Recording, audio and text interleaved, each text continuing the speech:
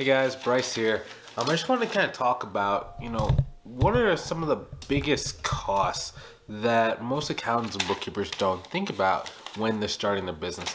And, it's funny, right? When I got started with my accounting business about 7 years ago, I totally fell for a lot of these same mistakes that we're going to be talking about avoiding today. So the first thing is really that most people don't really understand the opportunity cost of trying to figure things out yourself. Now, what I mean by that is, there's a principle in economics called opportunity costs. So in most people's, life, they think in terms of like, is it going to cost me money or is it going to cost me time, right? Most people, when you don't have a huge amount of money or, you have, they tend to value their time less than the money that they are going to be trying to make, right? So they're trying to say, hey, I want to do everything myself. I want to save as much money as possible because I could do it myself, right? But when you start thinking more about business and about growing a business, you need to be thinking more in terms of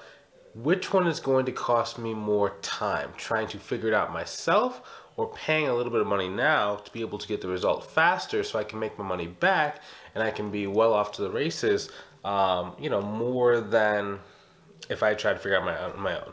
The reason why is because when you're spending money, whether it's on like a course, a mentor, a program, a software, a seminar, hopefully you have a great rest of your day.